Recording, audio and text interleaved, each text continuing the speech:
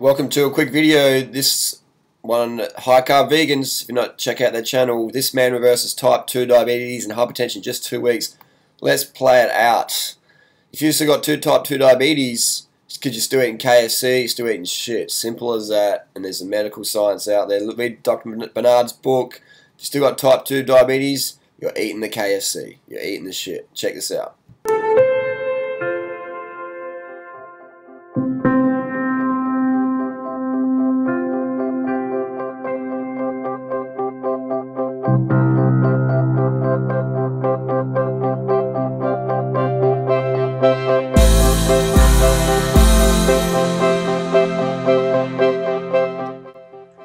Hi, my name is Jayesh and I live in London. I started this lifestyle as I was a diabetic and I had very high blood pressure. My HbA1c was 10.2 when I first started. After 2 weeks, I noticed my levels dropped to 5.2 and I gave up all my medication. My BP is also under normal levels with no medication whatsoever. After 2 months of continuing with this, I have now maintained my HbA1c to 5.2. I do not need any medications. And I can also say that my digestion has improved tremendously. I had IBS and I had diverticulitis. I couldn't digest many foods. I would highly recommend anyone to try this lifestyle, as it is completely natural and there is no medication involved. Thank you.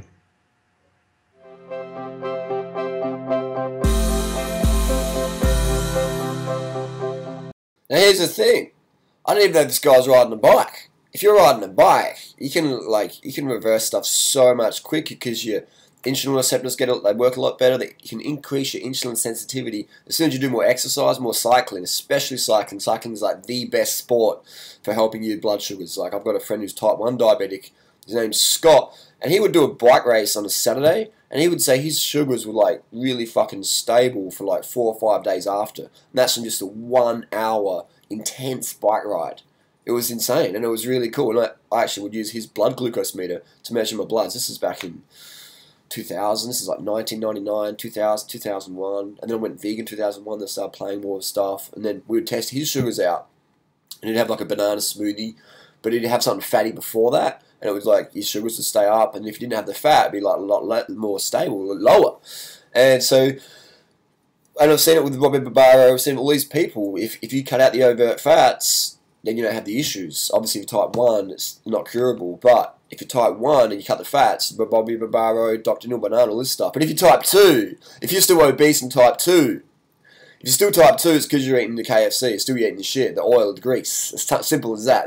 You can't lie about it. Like, type 2 diabetes is like a... You just can't lie about what you're eating. You can't claim you're eating this, but you still got type 2 diabetes, because it's impossible to have type 2 diabetes on what I'm prescribed. Lifestyle and diet. It's impossible. Even Dr. McDougall with the rice sugar diet, 500 grams of white sugar a day, reversing type 2 diabetes, and with no exercise.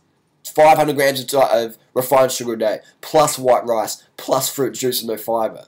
Reversing type 2 diabetes, reversing obesity, reversing kidney issues.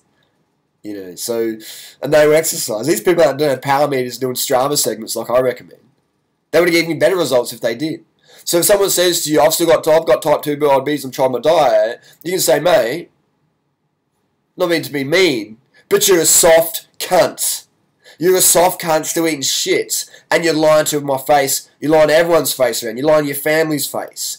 Still got type 2, it's because you're still eating shit. And giving someone that level of tough love is what's needed to help them get out of the rut. When you give someone sympathy, then you keep them where they're at. When you give someone an action plan, you help them.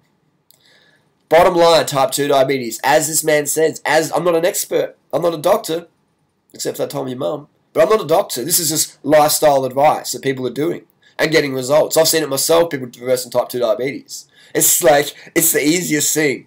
It's the easiest thing to improve on and to help and to cure.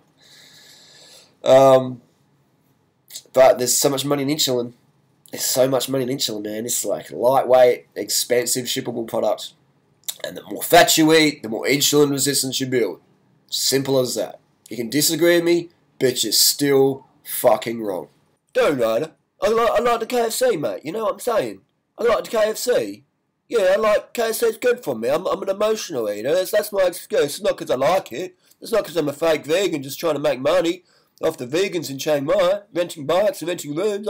I'm legit. I really care about the animals. That's why I still eat KFC. And I still got type 2 diabetes. I still like my beer as well, Durianrider. You know? Don't be so judgmental, mate.